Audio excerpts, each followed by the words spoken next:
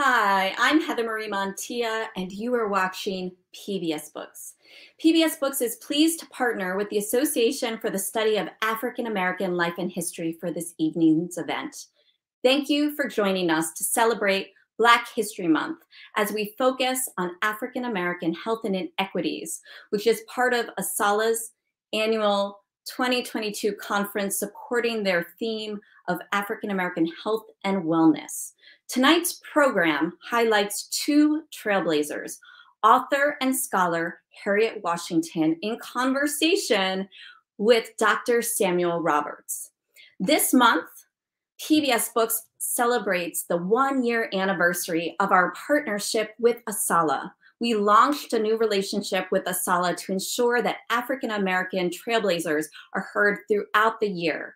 From highlighting Mae Jemison to Jarvis Gibbons, to Cornel West, Michelle Duster, Evie Shockley, we aim to share diverse voices of amazing Americans who have contributed so much, amplifying their voice across the country through libraries and PBS stations. Our programs and our partnership have been a huge success. Thank you for tuning in and joining the conversation. To kick off tonight's event, it is my pleasure to introduce Dr. Marvin Delaney, President of ASALH. Welcome. Good evening. I am Marvin Delaney, President of the Association for the Study of African American Life and History, or ASALH, the acronym we use for our organization. ASALH was founded by Dr. Carter G. Woodson in 1915. In 1926, Dr. Woodson initiated the celebration of Negro History Week, which corresponded with the birthdays of Frederick Douglass and Abraham Lincoln. In 1976, this celebration was expanded to include the entire month of February, and today, Black History Month garners support throughout the country as people of all ethnic and social backgrounds discuss the Black experience. ASALH views the promotion of Black History Month as one of the most important components of advancing Dr. Woodson's legacy. In promoting the study of African American history, Dr. Woodson did not work alone. There were many others who worked with him from the beginning of ASALH, and ASALH has always had partners who supported our efforts to promote Black History Month, as well as the study of African American life and history. One such example has been ASALH's partnership with PBS Books. Initially, ASALH and PBS Books set out with a modest goal of partnering to present 4 programs.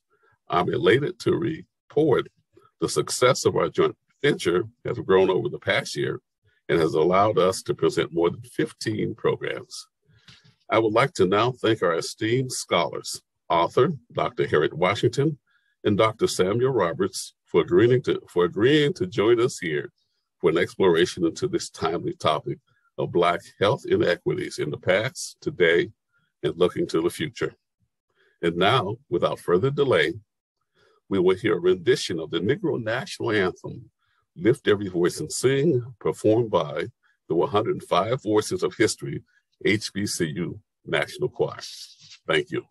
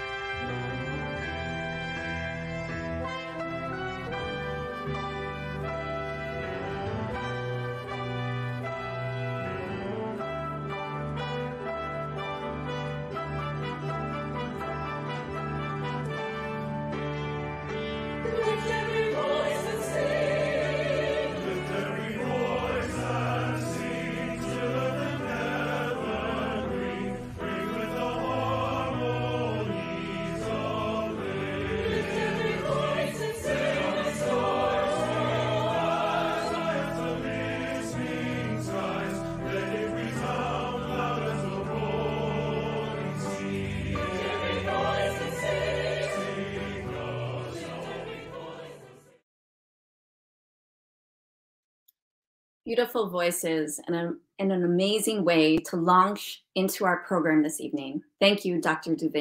Delaney. Excuse me, Delaney. I'm so sorry. But this is the thing. Tonight is such an important conversation. It's not a light conversation, but it's so current. And that's why PBS Books is thrilled to host it. We're thrilled to be here and to have a platform to be able to share this critical content across this country. So, as a medical ethicist, Harriet Washington has a unique and courageous voice and deconstructs the politics around medical issues, including scientific racism. In this conversation this evening, she will share about the powerful and disturbing portrait of medicine, race, sex, and the abuse of power. Her latest book, Carte Blanche, The Erosion of Medical Consent, documents the alarming tale of how the rights of Americans to say no to risky medical research is being violated. So now the moment you've been waiting for. It's my pleasure actually to introduce Harriet Washington. Harriet, as many of you know, she's a prolific writer, science writer, editor, and ethicist, who is the author of the seminal Medical Apartheid, The Dark History of Medicine Experimentation on Black Americans from Colonial Times to the Present. It won the National Book Critics Circle Award, the Penn Oakland Award, the ALA, American Library Association Black Caucus Nonfiction Award, and she's also written and had well-received 5 other amazing books, including A Terrible Terrible Thing to Waste, Environmental Racism, and Its Assault on the American Mind, and Carte Blanche. Washington is a Renaissance woman. Breaking through glass ceilings, she has won numerous fellowships, including she has been a fellow at Harvard Medical School, the New York Academy of Medicine, Stanford University, the National Center for Bioethics, and many others. She teaches bioethics at Columbia University, where she has delivered many, in 2020, commencement speech for Columbia University public health graduates. And she won Columbia's 2020 Mailman School of Public Health Leadership Award. Washington continues to contribute in so many ways, not only in academic journals, but also in popular publications, including Nature, American Journal of Public Health, New England Journal of Medicine, and more. We're so fortunate to have her here, and I'd like to welcome Harriet Washington. Thank you so much for that generous introduction. Thank you for inviting me here. I am so excited about this, especially the chance to be in conversation with Dr. Roberts, so thank you. Well, thank you. It is now my pleasure to introduce Dr. Samuel Roberts. Dr. Roberts is the director of Columbia University's Institute for Research in African American Studies, associate professor of history, and associate professor of socio-medical sciences at the Mailman School of Public Health. He writes, teaches, and lectures widely on African American history, medical and public health history, urban history, issues of policing, criminal justice, and the history of social movements. He also wrote a book, Infectious Fear, Politics, Disease, and Effects of Segregation, which demonstrates the historical and continuing links between legal and de facto segregation and poor health outcomes. Dr. Roberts currently is researching a book on the history of drug addiction policy and politics from the 1950s to present day. It is my pleasure to welcome Dr. Roberts. Thank you so much, Heather Marie. By the way, that you might have gotten that from an out-of-date website. I'm no longer the director of the Institute for Research in African American Studies. Yeah. That's my good colleague, Mabel Wilson. I just don't want any emails asking me about the Institute. I'm no longer in that role. So yeah. Well, you do so very much, which is why it is so incredible that we are able to have you here to be able to speak with Harriet, because I feel like both of you have such an amazing perspective on African American health and the inequities, the past, the present, the future, and what things we can all learn, not only for people who are in the industry, but those of us who, like me, don't know a lot about it. So without further ado, it is my pleasure to hand it over to you to enjoy the conversation. Thank you both so much for being here, and thank you for your many contributions. Thank you so much, Heather Marie, and thank you to all the staff at PBS Books, and thank you to ASALH and the staff there. This has been a remarkable collaboration between two organizations that I've long admired since my childhood, actually. So to be a part of this has been great. Harriet, you and I have been on a number of panels over the years, and particularly since the pandemic. And I have to say, after each one, they've all been fun and interesting. I've learned so much from engaging with you. But after each one, I've always thought, I want to interview Harriet Washington. That's where I mean, it's been fun being on a panel with you, but I want to be the one to interview you. So I guess this is my my wish come true, so to speak. So it's good to see you. How have you been? Fine, and that's a great honor. I feel like it's inverted. I should be interviewing you, but you know. Well, next time, PBS Books to bring us both back. Switch up, yeah. So I want to get right into it. And I do want to get to your recent book, which I love, and it just really knocked me over. But I want to start with the beginning, so to speak. In 2008, I believe it was, it was 2008 when medical apartheid. 2007, actually. 7. Okay, I'm sorry. I beg your pardon. In 2007, this book changed the discussion in so many ways. In some ways, it's almost hard to think about a time in our political discussions about healthcare when this book wasn't around. And it's only been 15 years, but it made that sort of an impact, that it's kind of something that we all read, we all discussed, all thought about. This is a two-part question. What has been the afterlife of this book? I'm sure a lot of people are picking it up either again or maybe even for the first time since the pandemic and what we discovered in April of 2020 about the health disparities and health inequities of COVID. So I want to know about kind of, what is its afterlife since then? What have the past, 15 years or so have been for this book? It's had a roller coaster ride. Very interesting. Even before it was published, I happened to sit on an AMA panel, and one of the members there made it very clear that he disliked the book. He felt it was filled with falsehoods, and shared that with everybody there. And I thought, that's interesting because the book isn't finished yet. My editor hasn't read it. He hasn't read it, but he knew that he didn't like it. And there was a cohort of people who indeed took that view. They doubted that the things I said could be true, because certainly that's not what you read in the history of medicine. The canon did not include that information. A lot of skepticism, but that was one small cohort, but they were a very visible cohort.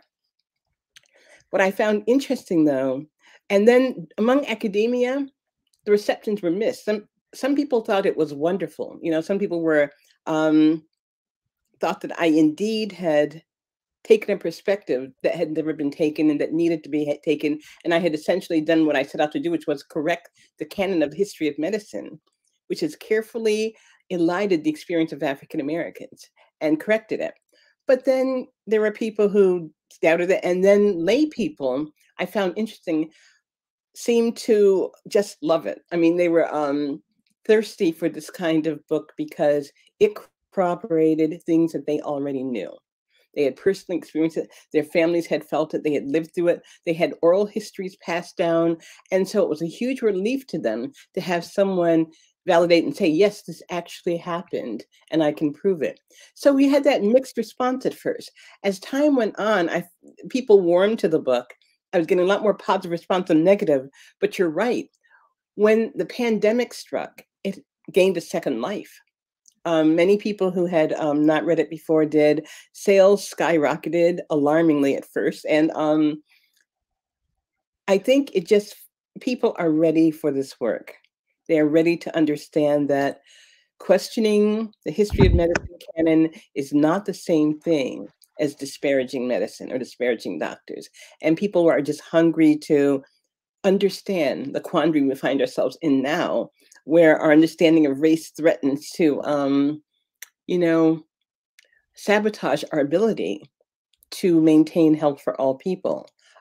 Younger medical students are ready for this. They want to know. They want to do everything they can to improve, and they're willing to admit errors of the past. So it's been a roller coaster ride. I feel very gratified and very happy that it seems to have found its audience and that people do accept it and are excited to learn more. That's great to hear. And I actually, I don't think I knew about the negative reception at first. I can't say I'm entirely surprised. I've spoken before some of those audiences myself, but it seems like in the end, this is the book that maybe arrived a little bit before its time, at least for some people, but certainly is sticking around for a long time to come. I've used it in my classes and in so many other ways. So thank you so much for that. There's also something in that book that I think is a theme that resonates through much of the rest of your work, which is you have a way of looking at medical racism as not just about racist doctors, what we call, white men in white coats, right? Mm-hmm. That's certainly part of it. I mean, there's some very despicable deeds that are done by some, pretty unsavory characters. They've been active, yes. Yeah, they're active in their and their misdeeds, shall we say. But you're not satisfied with just that you're also looking at the systems, what Cedric Robinson called racial capitalism, where our economic system meets our system of racism. And that's what underlies, I mean, you've got Heather Marie mentioned 2 of your books, but I might actually forget a few of them here, but I've made a short list, and I hope I haven't, forgive me if I've missed some of them. After that, you co-wrote a book with Stephen Bach about living with hepatitis C, or living healthy with hepatitis C, which I have not had a chance to read that, but it seems like this was something in 2008. Treatment for hepatitis C was actually very different from what it is now. Exactly. So this was certainly a contribution to patients and people living with that condition. After that, I should probably go ahead, please. Point out that Stephen Bach was not my co-author. He was kind enough to write a foreword to the book. I am so sorry. Okay, all right, yeah. Amazon listed as a co-author, so it's easy to make that mistake. It's Amazon's mistake here, not yours. Yeah. It's this is what happens when you do use Google for your research. I apologize for that. But right after that, and I did read Deadly Monopolies, which is truly an indictment of racial capital, or of capitalism, certainly. Deadly Monopolies: The Shocking Corporate Takeover of Life Itself and the Consequences for Your Health and Our Medical Future. That was 2011. Soon after, followed in 2015 by Infectious Madness: The Surprising Science of How We quote unquote catch mental illness. And that was very surprising, by the way. I read an advanced copy of that, as you know, and I was I had to pick my jaw up off my desk. After that, and now we have Carte Blanche, which is Carte Blanche: The Erosion of Medical Consent, which came out. Actually, I think it's scheduled to come out next week. No, it came out last year, actually. I'm sorry, I'm misreading that. Is February of 2021. Okay, I'm sorry. That's the theme that goes in there. And I want to ask you, what is the trajectory? Because there's also ways in which these books, when you read one, if you've read the previous one, you could say, oh yeah, that might be the logical question with which she was left after writing Deadly Monopolies. Where do I go? Where does she go after this? Can you just show us, take us behind the curtain? What's your process like? Your research process and also the conceptual process. The conceptual process is hard for me to delineate, because the truth is I have a million things I want to write about and I can't do that, right? But the things that I ultimately invest time and energy and my passion in tend to have something important in common. I sometimes see developments in medicine or health that seem to be, if not countenanced, then widely accepted maybe passively accepted, but accepted. But I don't find them acceptable. And more to the point, I know that it's my opinion, no one is explaining these things intelligibly to lay people. You know, doctors and scientists and ethicists will discuss them at length, decide that it's appropriate to do them, but nobody's consulted the people who are going to ultimately pay the price. You know, the patients, the subject. They don't even know what they tend to read are versions that, in my opinion, are bowdlerized and sanitized. For example, tremendously risky research that is performed without anybody asking your opinion, but it's presented to you as a cutting edge, you know, new development that you are lucky enough to be one of the first to participate in. No, it's not. You're asking me to be a research subject, and you're serving the needs of other people, but you're not being told that. I just felt that not explaining to people clearly what's transpiring is the same thing as lying to people. And so with Deadly Monopolies, which I'm so happy you mentioned that, in some ways it's really my favorite book, and yet few people have read it. But Deadly Monopolies, you know, capitalism has got a great deal to do with the problems we're facing today, including racial healthcare disparities, but also including the things like, in this country, white people and just like Black people cannot afford their medications. Why? So I wanted to look behind the curtain and find out how the patent system has catalyzed this complete, this utter separation of people from the drugs they need. At the same time, it's telling people that the system is what allows them to have medications. So I wanted to elucidate things for everyday people. They could make their own decisions about whether the things transpiring are correct or safe or things they want to be a part of or not. I see far too little accommodation for informing people of the realities they need to know to make decisions, or hiding things from people that if they understood completely, they would probably rise up and insist that things change. I just wanted to be that person who's like speaking for people who don't have a voice and explaining things to people in a way that I think is more honest and useful than what they're used to hearing. I want to press you a bit on that one as well, maybe to give us some of the vignettes to illustrate what you just said. The one that came to mind as you were just speaking was the woman who had been shot, and she's picked up by the ambulance and given an experimental treatment that's pretty much completely inappropriate for her condition. But there's so many more others in there. Could you just give our audience, for those who haven't, it came out a year ago, and so I imagine that many of our listeners or our viewers tonight haven't had a chance to pick up a copy. Could you just tell us a bit when you say that people are being lied to, that, you know, lack of informed consent is essentially the same as lying. Draw that out in like literally a visceral way. You know, how does that play out, please? Sure, I'd be happy to.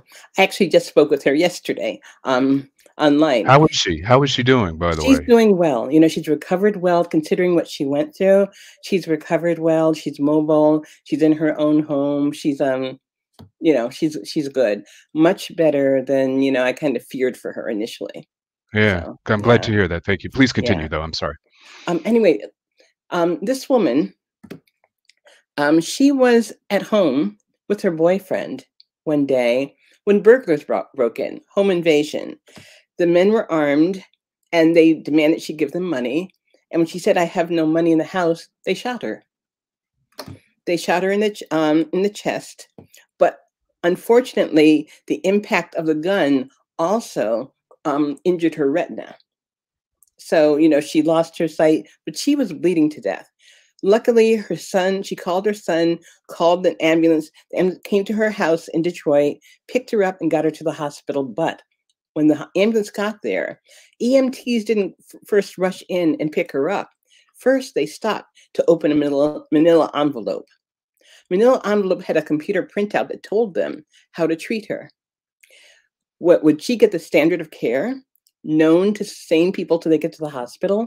Or would she get a new experimental patented fluid called polyheme, meant as a blood substitute?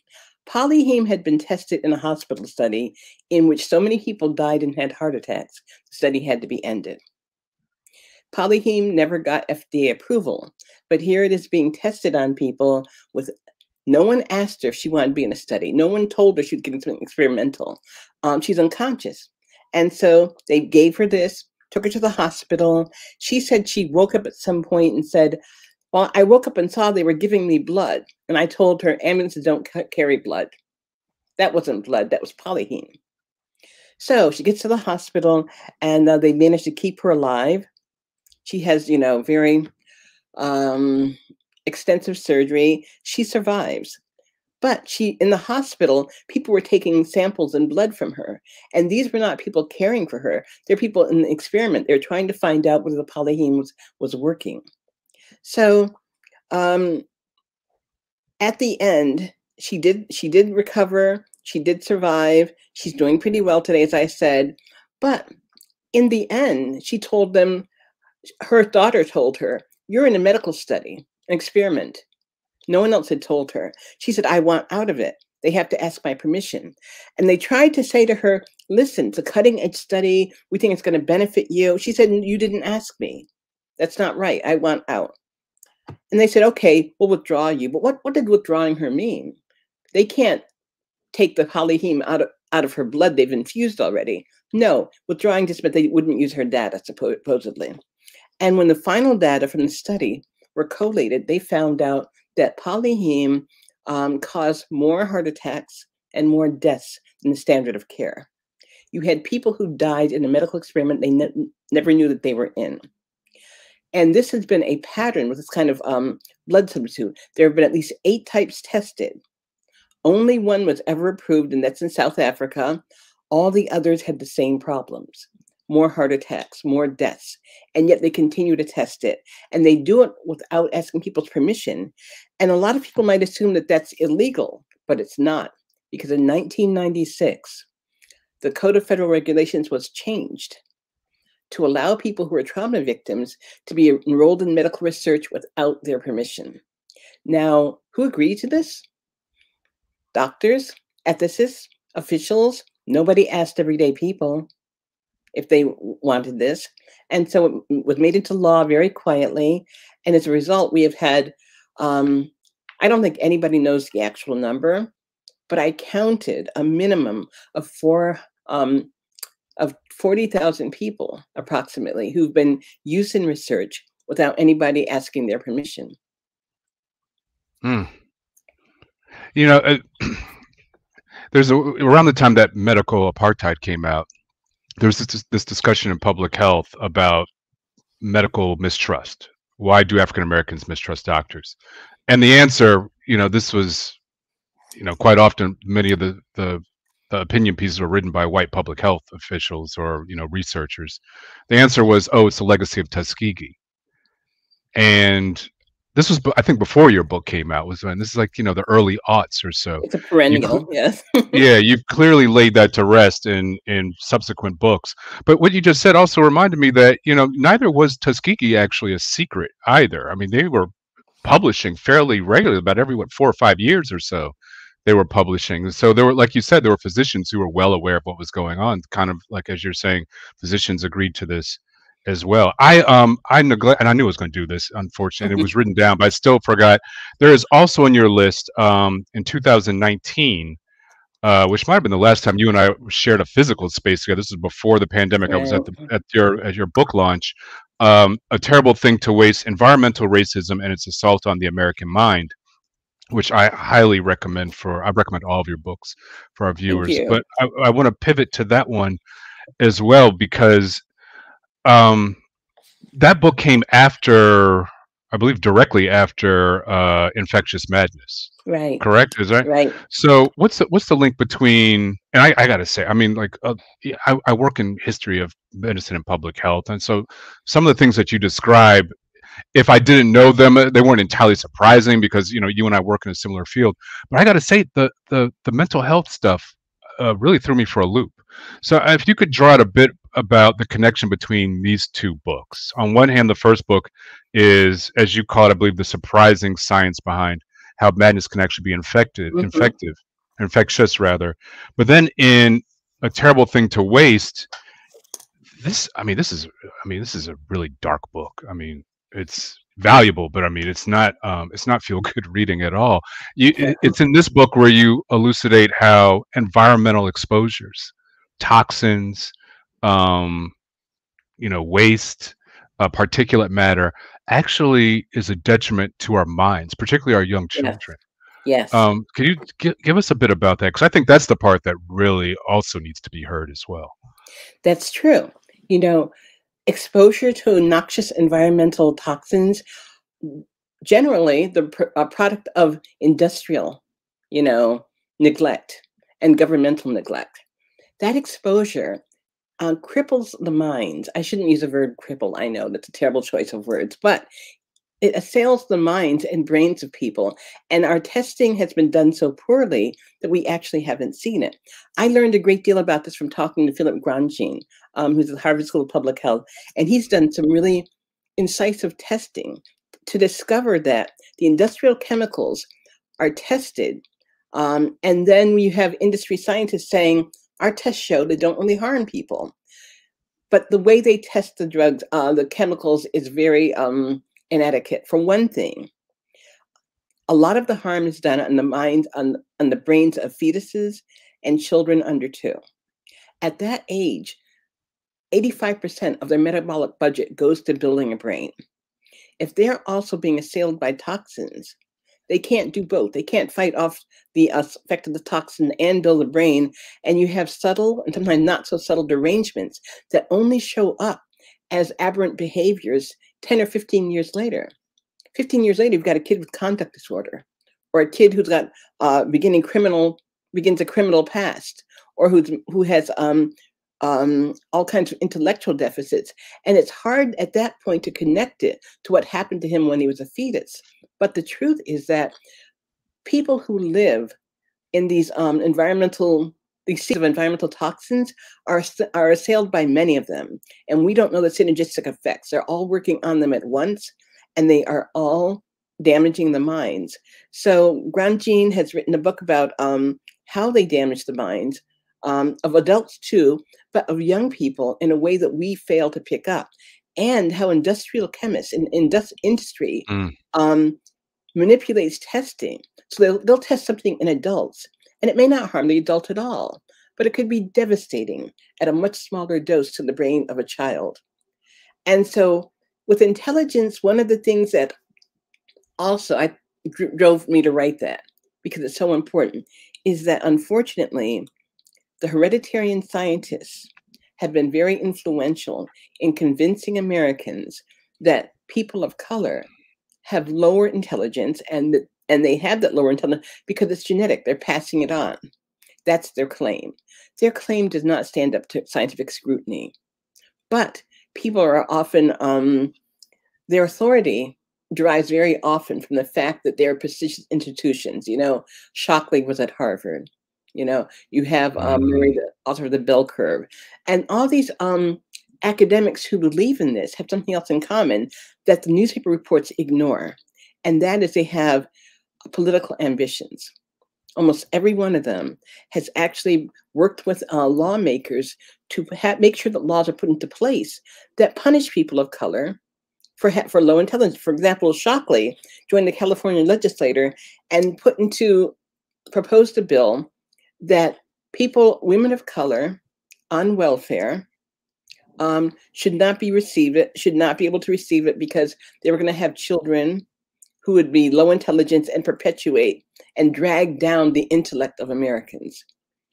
It sounds so bizarre, but these are not ancient things. Richard Richwine at Harvard proposed that Hispanic Americans should not be allowed to immigrate because, as he said, and as he noted in his PhD thesis, he claimed that Hispanic people are not only low intelligence and it's passed on hereditarily, but he also claims that they have a tendency to criminality.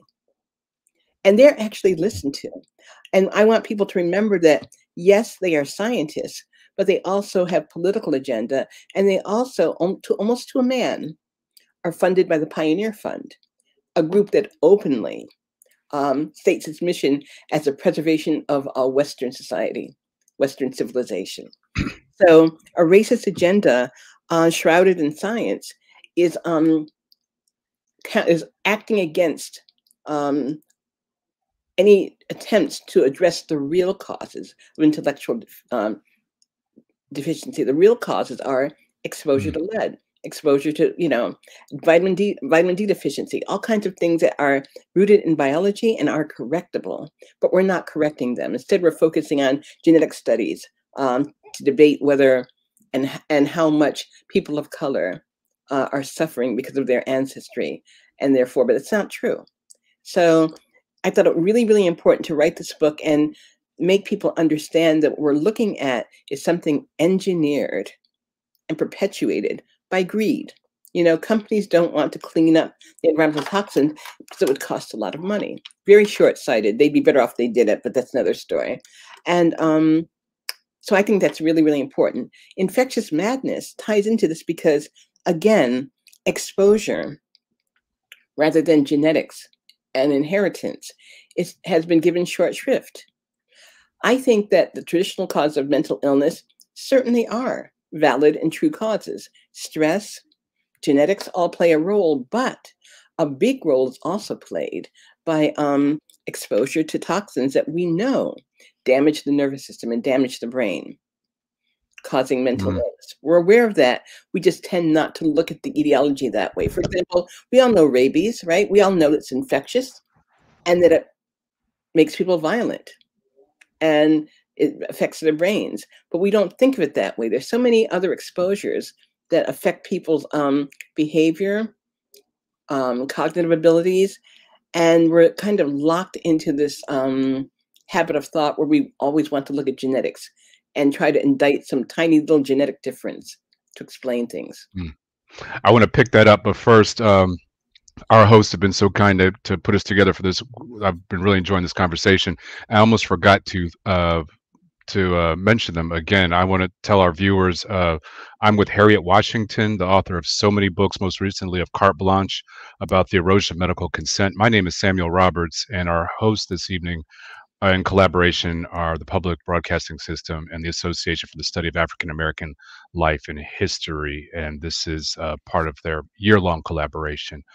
Harriet, where we just left off, we were talking about the kind of monetary incentives for this, and you seem to imply in your books that there is something specifically American about this, and you mentioned that ethical codes in Europe are actually a bit more rigorous, at least certain parts of Europe anyway. And I think you mentioned I think there's one comparison in your most recent book with Norway, it might have been.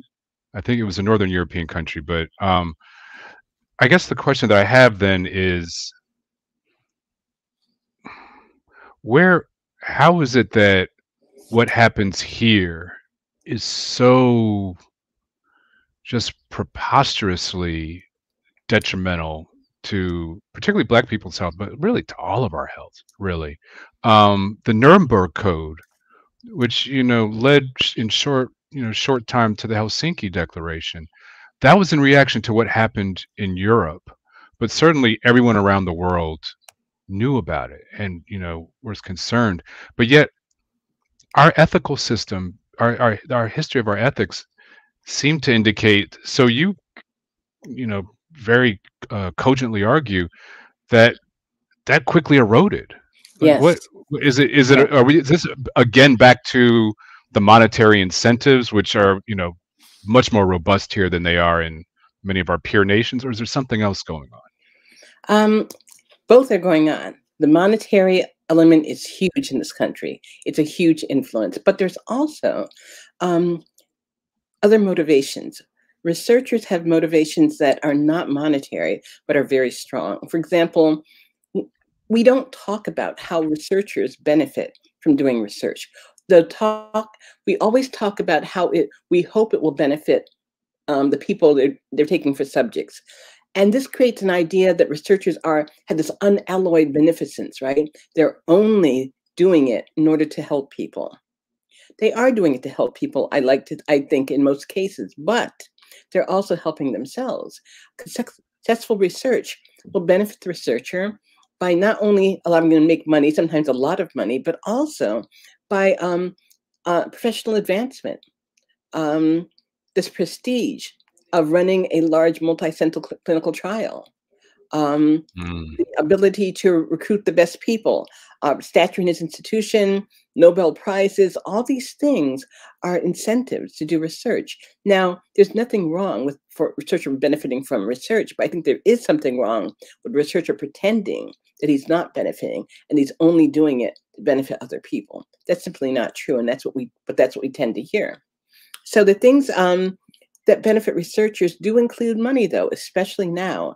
And in Deadly Monopolies, I talked about the fact that when the patent system changed in this country in 1980, and it was not a good change, I think, for most people, but it was a great change for corporations and for medical centers, because now medical centers could give their patent discoveries to institutions, to corporations. They couldn't do that before. The corporations now could take from the medical center, from the university, a molecule that had patented, and they could make a profit from it. They could sell it, they could make a medication. And so it was promoted to general people as saying, this will allow us to have many, many and much better medications. But what has it really done? 70 years down the line, what's happened? Well, what's actually happened is that we have 17 drugs for erectile dysfunction and far too few for malaria. Maybe one came up for malaria in the past couple of years. And so the drugs that are coming down the pike are drugs that will make a lot of money, become blockbusters, make $1 billion a year. They're not the drugs that people need. They're the drugs that will be the most profitable. And that's why we have a lot of drugs for things like stomach upset. Doctors could tell their patients, eat less, exercise more, but now we have pills, that people can take instead and have the illusion that they're addressing their problems. It's very, very common, stomach upset, right? All the types. And drug companies make a lot of money on it. So money is dictating the direction of medical research. Before 1980, researchers were motivated by things like wanting to be seen as a benefactor, and other things that were aligned with the needs of the populace. When polio was raging, everyone wanted to be the first one with the polio vaccine, right? Big contention about the two people gradually emerged with one. The point, though, to me was that they were trying to come up with a solution for a real problem affecting a lot of people that we needed desperately. Now the solutions are focused not on things that we need desperately necessarily. They're focused on profitable things. So that's why I said patent is very important. And not getting people's informed consent also has a financial impetus, because it takes, FDA only gives a few years for drug approval, and it's expensive. And getting people to consent, to agree to the trial, informing them, getting their consent is lengthy, which means it's expensive. If you can dispense with informed consent, you can get your drug approved really quickly if you're lucky, and make much more money. The quicker you get FDA approval, the longer you have a patent that you can exploit. And so this actually inspires people, to dispense with informed consent. It becomes too expensive. So unfortunately, the financial impetus works against ethics. It works against what people actually need. And often, as you make clear, particularly in your most recent book, Carte Blanche, but in your other work as well, that sometimes we meaning the researchers, not me personally or you, will privilege, this pursuit of a new drug or a new procedure when it's pretty clear that the ones that we already have in place are just as effective or more effective, but because they've gone off patent. Exactly. That they're not making anybody any money. So we meaning, them really, they have to reinvent something so they can get the money for it. We only have a couple of minutes left, and I knew this was going to happen, that I was going to just completely lose track of time in this discussion. I've thoroughly enjoyed it. So I'm allowed one last question, our hosts are telling me. What's next? Can you tell us, are you allowed to tell us what your next book is going to be, or who are you taking on next? If I only knew. I don't know. Huh. But I actually am entertaining the idea of doing something very different next. To be honest, I think I need a break from the unrelenting doom, from the really difficult, Because my other question was going to be, do you ever get really sad after writing these books? That actually was my other question. Yeah. So no, yeah. Actually, I don't. I'm a good person to write it because I love doing it. I feel like a detective. So, I like doing this.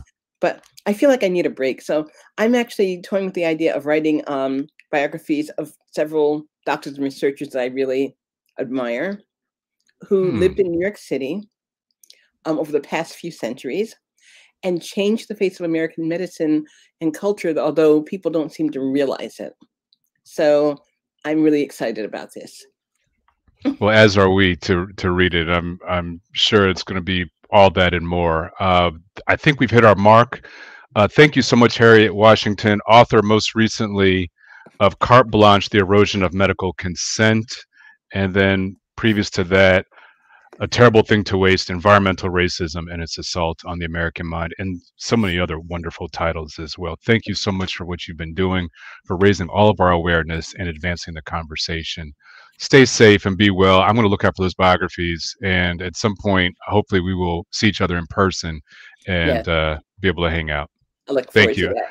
Thank you, Sam. Heather Marie?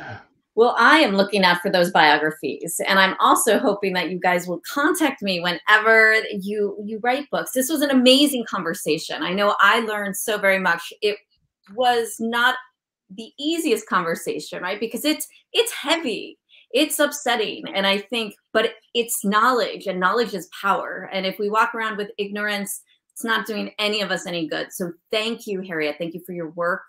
Thank you for your wisdom, your insights, for sharing even your process with us. And Dr. Robert Samuel, thank you so much for my pleasure. Thank you for guiding the conversation. This has been amazing. I want to thank ASALH and Sylvia Cyrus for putting us all together, for letting us be a partner and enjoying this relationship and this partnership to amplify voices throughout the year. And we're looking forward to the next conversation that we're able to partner with all of you on. From PBS Books, we'd like to say good evening and happy reading.